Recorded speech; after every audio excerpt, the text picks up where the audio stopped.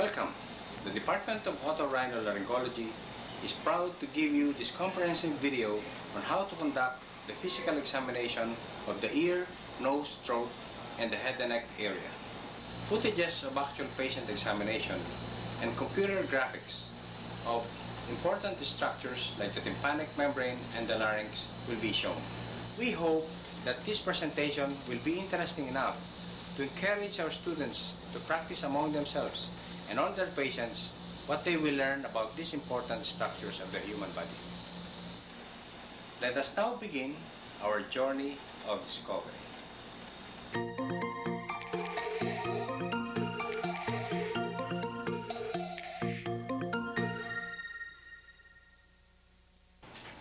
Before we begin with the actual examination, I'd like to show you some of the basic instruments that we will use throughout this video. This is a head mirror, and this is the otoscope. This is the laryngeal mirror, nasal speculum, wooden tongue depressor, and a tuning fork.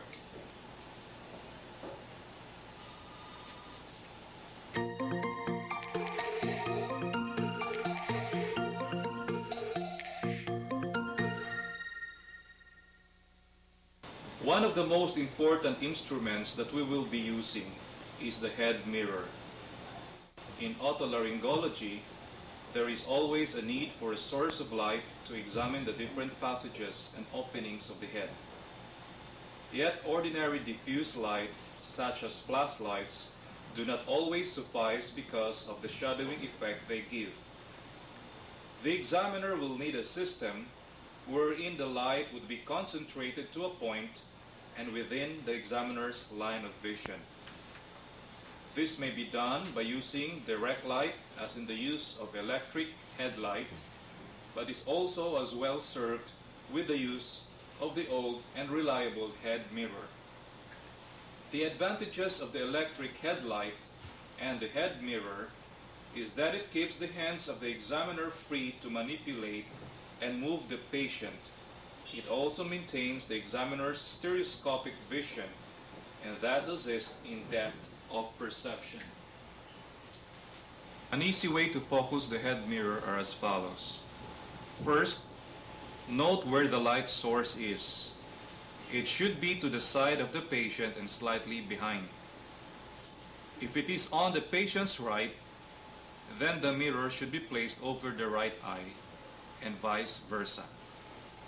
Position the mirror over the dominant eye and look through the aperture. Close the other eye to remove the influence of binocular vision temporarily while focusing. Focus your eye at a point in space and adjust the mirror so that the light falls on this point. Correctly placed, there will be no shadows because the light will fall in the line of your vision. Now open the other eye and proceed with the examination.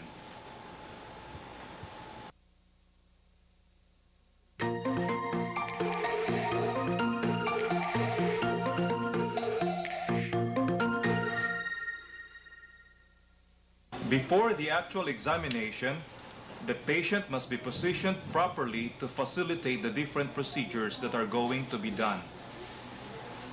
The patient should sit erect with knees together, and his or her head should be 10 to 12 inches away from the back of the chair. With small children, the child should sit on their watcher's lap, with the child's legs between the legs of the watcher. The child's arms should then be folded across his chest while the watcher hugs the child gently. The use of headrest is discouraged since they will limit the mobility of the patient's head.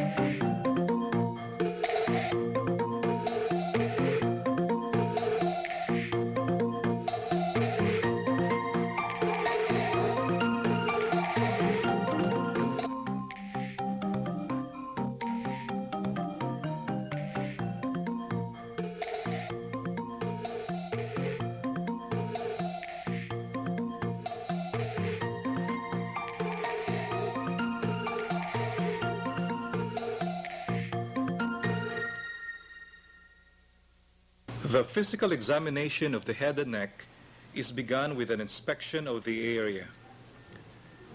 The clinical eye of the examiner, which comes with experience, usually guides the inspection. Patients presenting with masses of the neck should also be observed for any changes in the mass during Valsalva's maneuver, which can point to a connection with the aerodigestive tract. Palpation should follow a thorough inspection of the head and neck. During palpation, the patient will often try to help the examiner by turning the head away and extending the neck. This position will result in tension of the muscles of the neck, making it difficult to palpate the important structures of the neck. To avoid this, place a hand on the patient's head and hold the head in a neutral and slightly flexed position toward the side being examined. This will put at rest the muscles of the neck, thus facilitating easier examination. During the examination of the neck, the examiner should try to palpate the different lymph node areas using the following sequence. First, pre-auricular.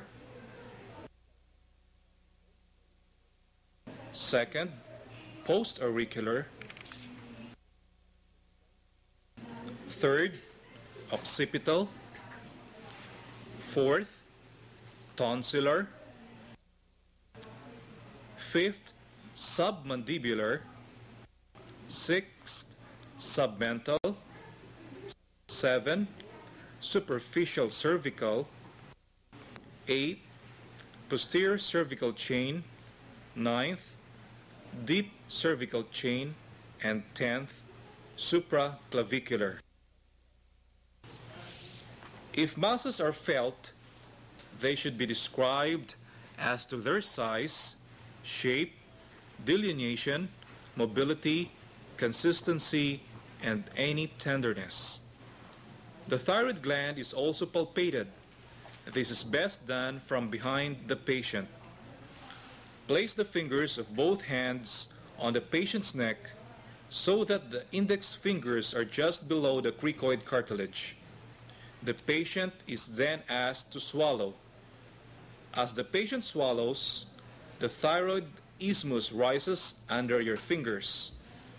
Rotate your fingers slightly downwards and laterally to feel as much of the lateral lobes as possible.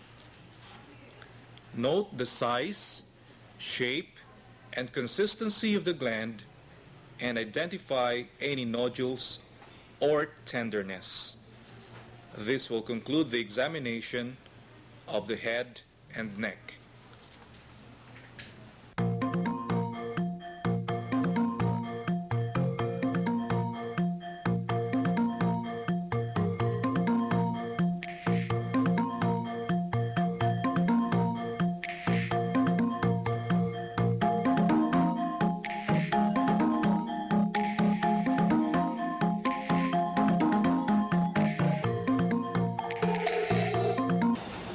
Examination of the ear may start with inspection of the outer portion of the ear. You may do the inspection by using your head mirror and then shine a light to the ear. And then check for the normal structures such as the tragus, the antitragus, the helix, the antihelix, the triangular fossa, and the lobule. In some cases, there are congenitally absent antihelix, and this we described as bat ears. There can also be congenitally small ears, which we describe as microtia, and enlarged ears, which we describe as macrotia. And so after inspection of the outer portion of the ear, we proceed with the inspection of the external auditory canal. Inspection of the external auditory canal, we have to make use of the otoscope. The auricle is retracted outward, backward, and outwards. And the speculum of the otoscope is inserted gently as you go in, and try to look for the color, any form of discharge in the external auditory canal. In some cases, you will not be able to evaluate the tympanic membrane because of the presence of cerumen, in which case you have to remove the cerumen first so as you may be able to describe and evaluate fully the status of the tympanic membrane. Now, after cleaning the external auditory canal, you may start evaluating the status of the tympanic membrane. You normally see the annulus, the cone of light which is reflected anteriorly and inferiorly for the right tympanic membrane, the anterior and posterior malleolar folds, and the manubrium. In some cases, you will appreciate a perforation. You have to describe the location of the perforation as to whether it is central or peripheral. And you have to describe as well the degree of perforation in percentage.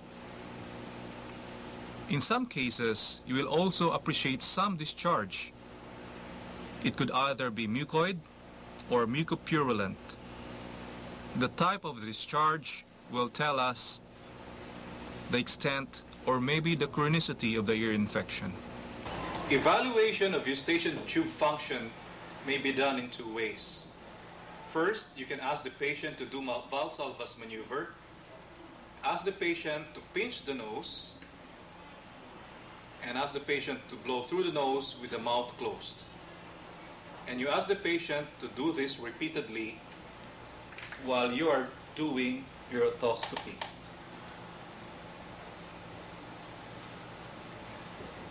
You're actually testing for the movement of the tympanic membrane as it goes inwards and outwards.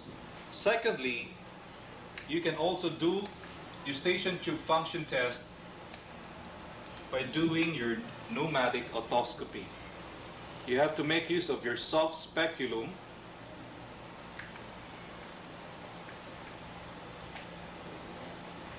and compress air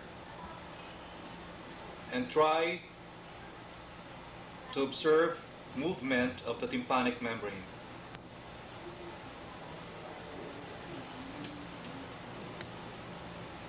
Tuning fork tests are used in patients complaining of hearing loss.